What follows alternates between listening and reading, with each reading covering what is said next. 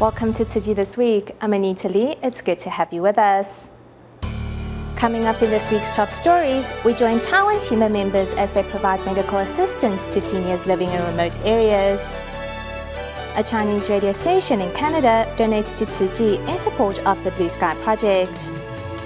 And lastly, Tzu Chi celebrates its 25th anniversary in the United States by holding a charity concert.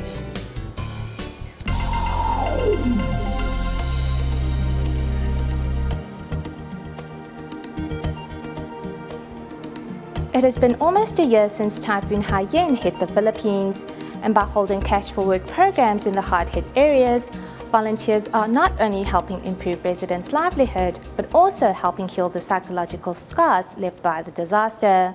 Program participants are using their salaries to reopen their businesses and rebuild their homes. Though the money will be gone one day, the gratitude for Tzu Chi's help will always remain. Under the blazing sun, cash for work participants are busy at work. Typhoon Haiyan damaged the city's famous Santo Nino Church. One of the goals of Tzu Chi has been to rebuild this important spiritual landmark. Tzu Chi came, the attitude, atmosphere had a turnabout because the people started to work to clean their areas thanks to Tzu Chi, and they started to rebuild their houses also. Nowhere can the benefits brought by the Cash for Work program be seen more clearly than at the Sacred Heart College, which was in ruins last November.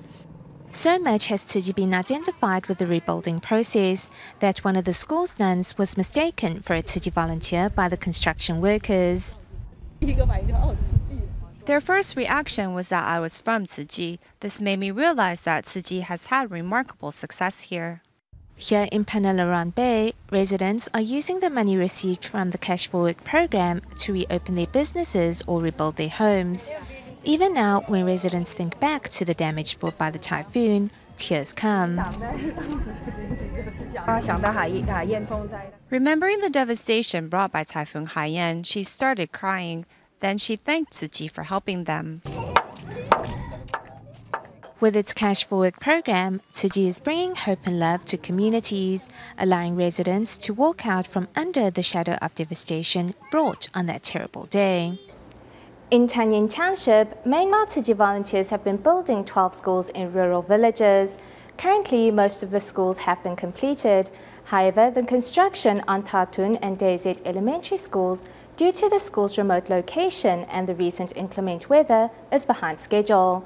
Volunteers, however, have not given up, and to avoid the poor conditions on the roads, have taken to delivering the building materials by boat. Here's more. With Myanmar's roads in bad shape as a result of the recent heavy rains, engineers have taken to the water to ferry supplies and manpower to the construction site. This is not a big river we are talking. They are all irrigation channels and such. When it rains a lot, the waters of these channels will rise, and they become feasible to sail on. Although transporting materials by boat has solved many of the construction problems, the engineers have other problems to overcome. Riding on the channels, we have to watch out for the tides. If we hit low tide, we have to carry the supplies by ourselves. From the pier to the work site, we usually make that trip 10 times in a day. It is really exhausting work. Using manpower to move the heavy supplies is tiring. However, for those involved in the construction, there is no complaint, just focused effort. Our country is poor, but now we have the help of a foreign charity organization. I'm also a Buddhist and am doing my part. This job not only offers a salary, but also a way to get a merit. We should be offering our thanks to Tzu Chi. Tzu Chi has come all the way here to Myanmar to help its citizens in the form of new and beautiful elementary schools. We see this as our duty, and we will overcome all obstacles to fulfill it. Thanks to the hardworking engineers, the steel frames of the school have been successfully delivered to the work sites of the two schools. Now that they have the right materials at hand, the engineers estimate they will have the schools up and running by the end of October. In our next report, we learn what Tzu Shas have been doing around the globe. In Australia, a Tzu Sha seminar was held in Melbourne, where participants learned to cherish all resources. Meanwhile, in Malaysia, Tzu Chi in Seremban visited a rehab center to learn more of the negative effects that drugs have on the human body. Here in Malaysia's Seremban, Tzu Chi are visiting a rehab center where they learn how harmful drugs can be to both one's body and mind and how it destroys one's future. The storyline of the short play represents our previous lifestyle. I hope through sharing of our personal experiences that these young people will not choose the wrong path in life.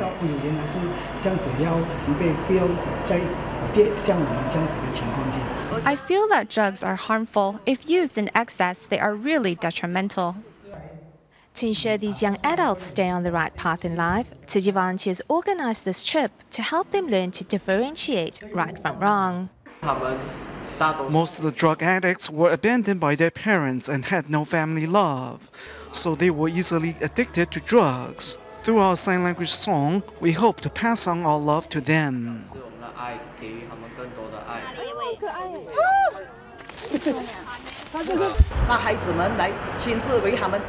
We give these kids the opportunity to plant these saplings. In a few years' time, when we bring them back here to see the trees they planted, they might feel differently. After the visit, Tzu Chi not only gain a better understanding of the effects drugs have on people, but also learn to cherish life even more.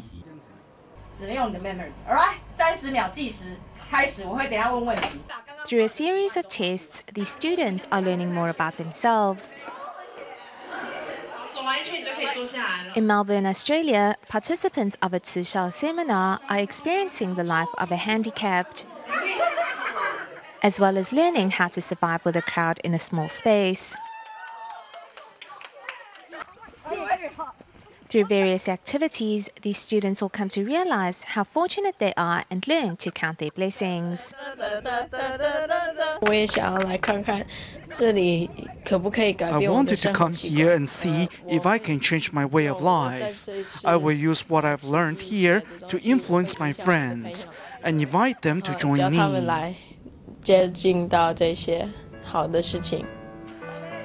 Knowing that they have the power to change the world, Tzu Chi's vow to start by influencing those around them. TIMA members have long cared for residents living in medically deprived areas. Recently, they returned to Shaanxi, New Taipei City, for a scheduled free clinic. Some might think the trip to reach these remote villages is not worth the effort. However, for TIMA members and Tzu Chi volunteers, each free clinic is just like a family reunion.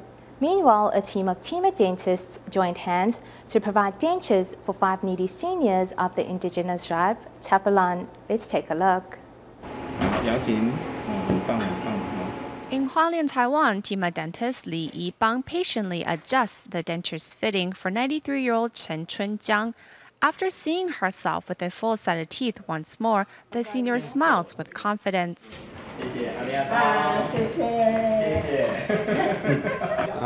After getting dentures, I can smile all the way home. Seeing the need in the Taifalone tribe, Northern District TIMA doctors Huang Xiangling and Lai Ganghong and Eastern District TIMA dentist Li Yibang teamed up to provide dentures for seniors without teeth. Dentures aren't just given to a patient and that's it. It takes adjustments and fittings. So this is really a relay of love and care. When we see the smiles on their faces, it really makes us feel the effort was worthwhile. Understanding the anticipation of these seniors, dentists not only make sure the teeth are aesthetically beautiful, but most important, comfortable to use. After they receive their dentures, the seniors have more options during meals. They're able to eat the same foods as when they originally had teeth. Learning how to masticate once more, the senior takes a bite of an apple. The 5 seniors, now with dentures, will surely treasure the affinity they have with Tzu Chi. Meanwhile, in New Taipei City, Shaanxi, TIMA members and Tzu Chi volunteers are crossing streams and climbing mountains as part of their free clinic.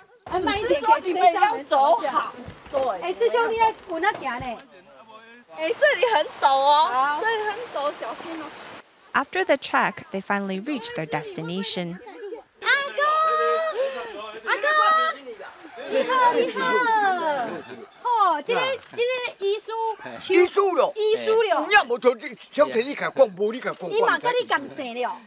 Senior Cho Alian might not remember the individual volunteers, but he knows that a Buddhist organization pays them visits on a routine basis.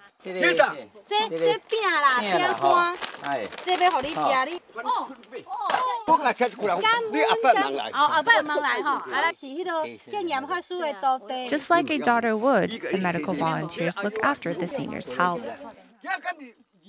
Remember to clean your wound and then apply the ointment.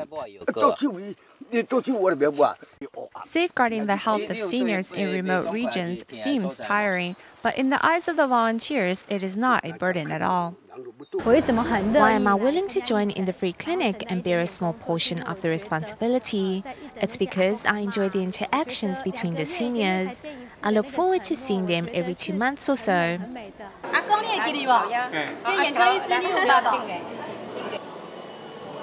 Whether caring for seniors in Shaanxi or Hualien, team of doctors and Tzu Chi volunteers provide high-quality care and unwavering support. In Australia, Tzu Chi volunteers in both Melbourne and Brisbane have been reaching out to help those in need. Recently, nearly 60 volunteers and medical staff were mobilised in Melbourne to hold a free dental clinic for refugees, while volunteers in Brisbane came together to organise their regular food distribution in Ipswich. Let's take a look. Here in Ipswich of Queensland, Tzu Chi volunteers are holding their regular food distribution, with recipients bringing back their coin banks to donate. Besides handing out food to fulfill the recipients' stomachs, volunteers also hope to spread happiness and warmth. About the Bible and God, but here is where I feel in my heart that I just feel such calmness and peace. Queensland Ipswich was one of the hard-hit areas during the flooding in 2011. It was then Tzu Chi set foot in the city and has been carrying out regular distribution till today. It's good to see people who care so much about other people that they can also, give people. The love that transcends all boundaries has moved many local residents to join the volunteers' ranks. Helpful for those who have less. While attending the event, recipients donate whatever spare coins they can, in hopes of spreading love to those in greater need. Moving south to Melbourne, 58 Tzu Chi volunteers and medical staff were mobilized to carry out a dental clinic to serve 28 refugees from Africa and the Middle East. I can never list down the things: kindness, love, empathy, sympathy, generosity, care. There is a lot of words for you guys, for every one of you. Yeah. I'm really very grateful. I cannot express my feelings in my words, how much I am. Despite the differences in ethnicity and religion, volunteers, medical staff, and patients are like one big family. A little bit of injection. To work on a Saturday, but having read the mission statement of the organisation, it's definitely a worthwhile cause. Helping those that can't afford dental treatment is something just so spiritually rewarding. Knowing how rewarding giving can be, volunteers also share their joy with patients in hopes of encouraging them to pay the love forward.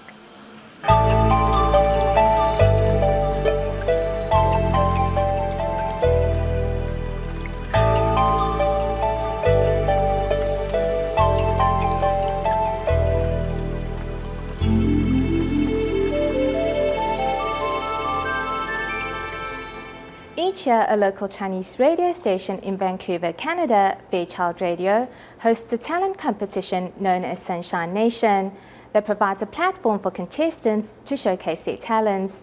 This year, the radio station decided to donate the proceeds from their ticket sales to Tzu Chi Canada in support of their Blue Sky project, which provides breakfast for impoverished children. Preparing jam sandwiches and helping out with breakfast, these youngsters are not really sure of what to do, but a volunteer patiently explains. When you are pouring juice for the little kids, just pour half a cup of juice, not a full cup, because it might spill. Knowing that Tzu Chi's Blue Sky project provides free breakfasts for underprivileged students and hoping to play a part in the fight against poverty, a local Chinese radio station decided to donate the proceeds from ticket sales of an annual talent contest to Tzu Chi. I hope they will be able to have a wholesome breakfast every morning. While we were helping out, I could sense the children's pure and innocent nature. Under their glamorous appearances, I hope each of them may also foster a heart of compassion. It is just as important to cultivate our inner being. The presence of these older brothers and sisters brightened up the school's dining hall. Most are from low-income families and others from refugee families. These children can feel the love of these older brothers and sisters, as well as the care of members of society. DJ Sam also called on his listeners to join him in practicing good deeds and to provide these children with a promising and bright future. To mark Tzu Chi's 25th anniversary in the United States, the first of a series of musical concerts were held in Segerstrom Hall, during which renowned Chinese singer Emil Chow made a surprise appearance. Besides singing a few favorites for his audience, the singer also appealed to the public to become registered bone marrow donors to help leukemia patients like Alex Tung.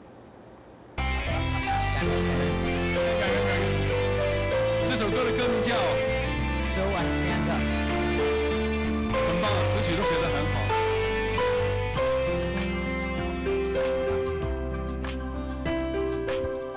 Something happened and my world was changed. Some people.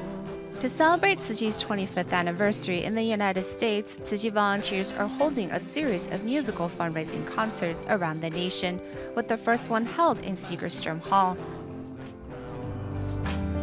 A little love, a little kindness can save me. Renowned Taiwanese singer Zhou Huajian was invited by his sister-in-law, who is a Tzu Chi volunteer, to sing at the concert. I wanted to give Tzu Chi a big present, and I know that Emil Chow has the power to influence the public. He told me if I invited him, he would definitely come.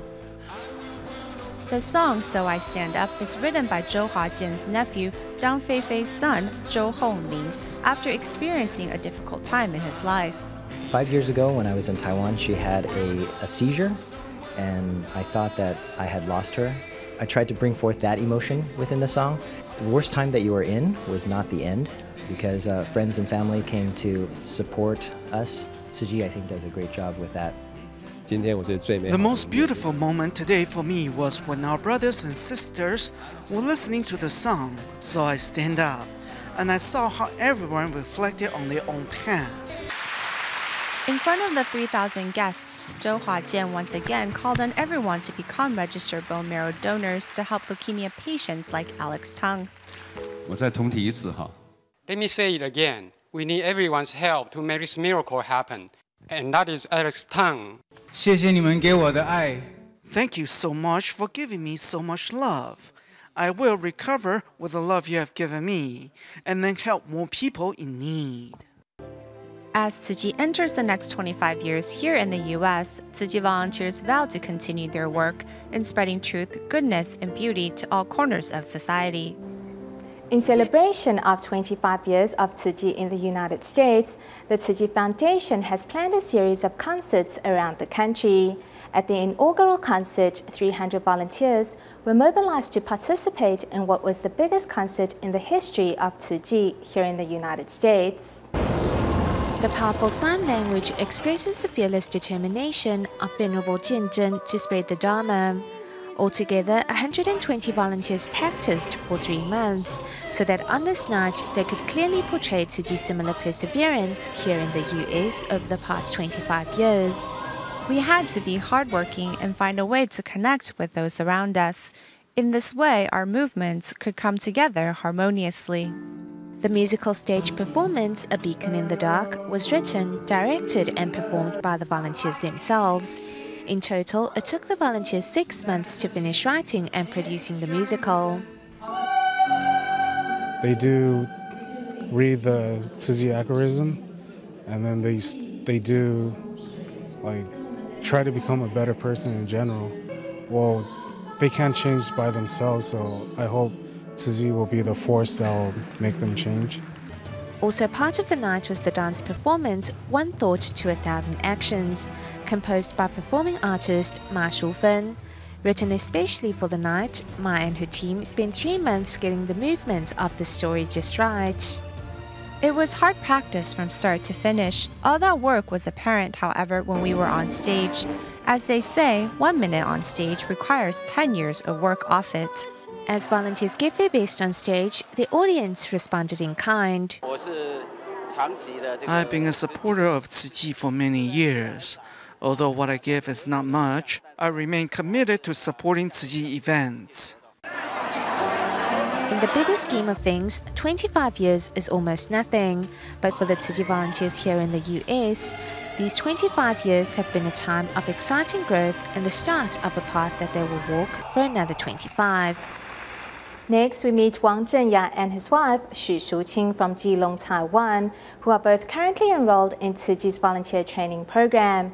Walking the Bodhisattva path together, the couple has inspired their daughter to join them in practicing good deeds. Here's their story. Accompanied by her mother, Wang Yuhan is the first in line at the peripheral blood stem cell donation drive. This is a gift she's giving herself on her 18th birthday. If we can save a life, then we should do what we can. There is no harm to our bodies, and we can provide someone with a better life. One of the basic requirements for stem cell donation is that candidates must be between 18 to 45 years of age. Having just turned 18, Yuhan happens to meet that criteria. I was going to sign up in June last year, but since I am born in May, I am over the maximum age.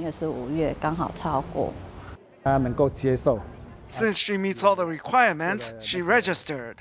I'm really happy. As Yuhan's parents are enrolled in Tzu Chi's volunteer training program, she often joins them at volunteer activities as well.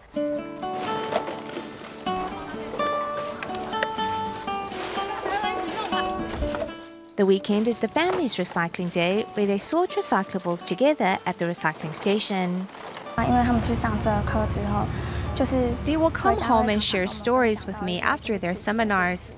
We talk about everything now, not like before when our tempers would get the best of us. Benefiting society through charity, with a common goal, this family has become united in harmony.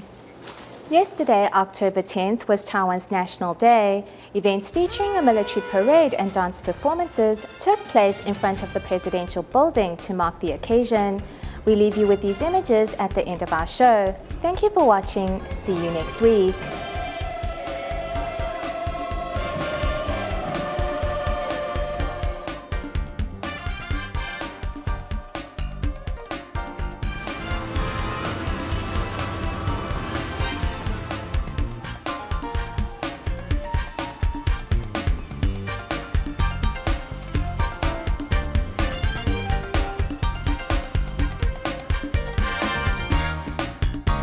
雷虎小组正准备通过。